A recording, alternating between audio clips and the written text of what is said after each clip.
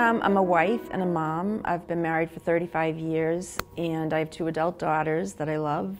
One is an ER nurse, and the other is kind of a lifestyle blogger artist. And I've been a high school psychologist for 30 years, a little more than 30 years.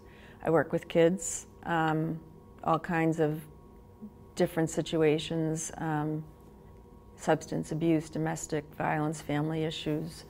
And I help them either come to terms with or get services or get connected. So I've been doing that for a really long time. I think my most important role, or how I see myself, is as a wife and mother. That infuses everything I do.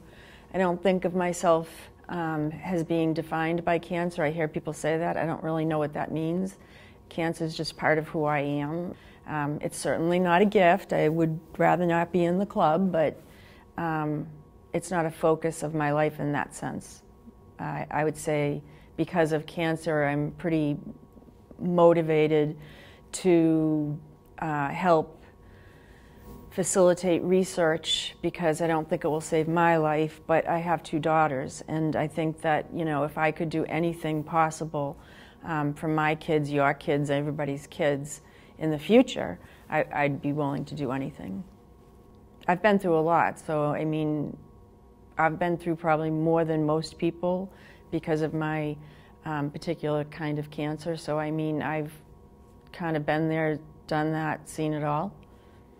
I'm one of 3 sisters that were diagnosed with breast cancer within a 2-year period, although we don't have the BRCA gene. We don't test positive for any gene that they know of as yet.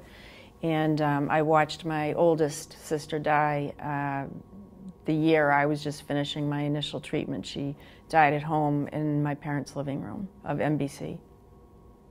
And at that time, going back to like 2002, 2003, when my sister died, they didn't have the language to talk about it. I mean, no one ever said to her, "You're stage 4, you're metastatic."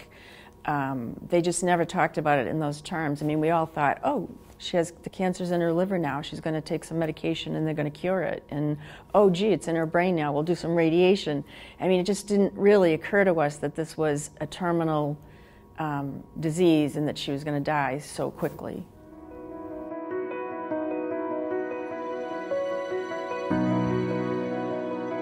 I was diagnosed with stage 2 breast cancer in actually June 21st, my husband's birthday, June 21st of 2002, and I had a year of intense treatment, both surgery, I had a lumpectomy, an ancillary node dissection, I did a long period of chemotherapy, and then I had radiation for 7 weeks. I had a 13-year remission, and then I was having really terrible back pain, and I knew from way back that I had spinal stenosis and this thing called spondylitis, which is kind of like a slipped disc, and I was getting cortisone injections for about a year, and they stopped working, and my back really was killing me. And I finally said, well, I got to go in and find out what this is about. So I called my back surgeon, and he said, oh, get an MRI and then come in and see me and we'll take a look at your spine. So I went in, and I went by myself. I mean, I didn't have any personal concern at the, I mean, I just thought we were going to go in and talk about my back.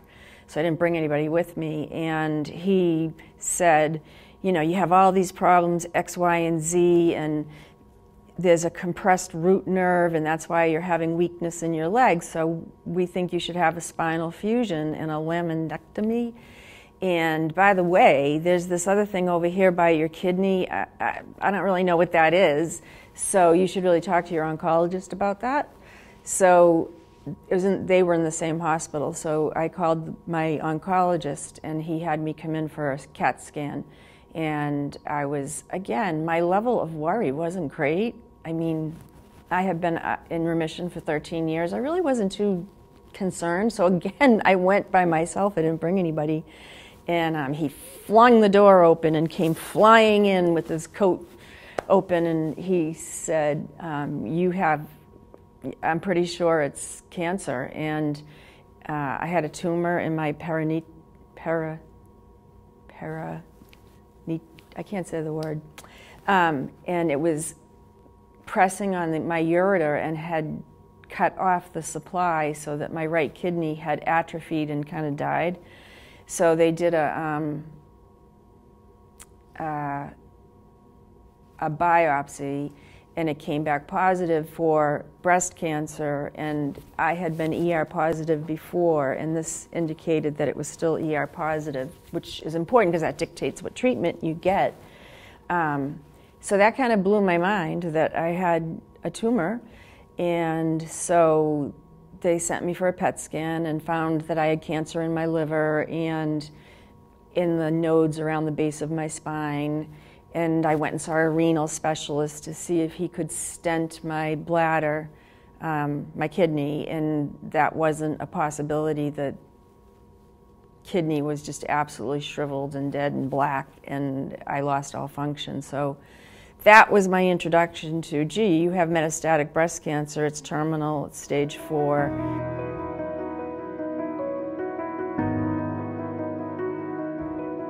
So I went home with that knowledge, and the same as the first time I was diagnosed with cancer, the worst part is between getting the diagnosis and having a treatment plan set up. It's like free falling. You don't, I mean, just your world falls apart, and you're alone in the dark, and you're crying, and you're thinking like, how did this happen? How did I get here? Well, I don't know.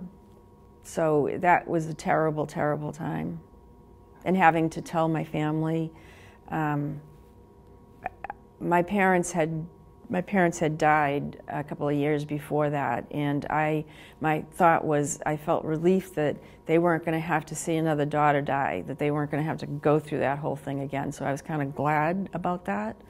So that was a relief. But then I had to think in my mind, how am I going to tell people about this? And so I got this idea, I mean, out of nowhere, that I would write a blog, and in the blog I would really be addressing my daughters, and I would tell them stories about my life that I might not ever get a chance to tell them. So the whole purpose of the blog was for an audience of 2.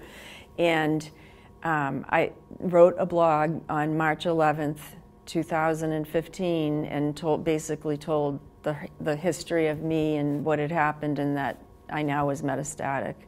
And that was sort of the beginning of living kind of a more open life and thinking a lot about what I wanted to do in the time I had left.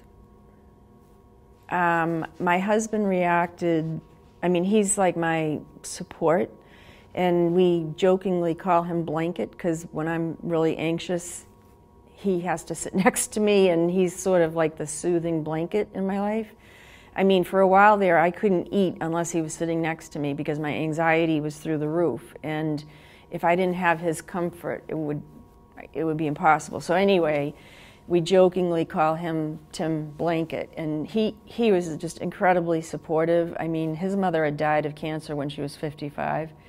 So, I mean, he was just so supportive. My kids, they reacted really differently. My youngest, Bridget, is just this ball of light, and she's so positive about everything. She just couldn't, she would never for a minute think that I was going to die. I mean, you're going to make it. And my other daughter's an ER nurse, so she's a lot more realistic and more grounded in the reality medically of what that kind of a diagnosis would mean. So she was really devastated and quiet, whereas Bridget was loud.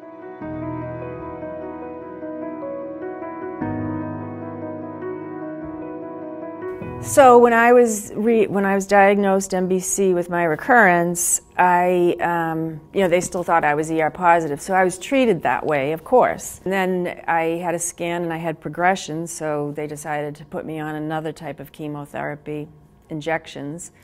And I didn't do that for very long before I had another scan and still had progression. So my doctor said, you know, we really should do update your liver biopsy, because we've tried 2 lines of treatment and nothing's working. So we did a liver biopsy, and I had mutated from ER positive to triple negative, which is a different ball game.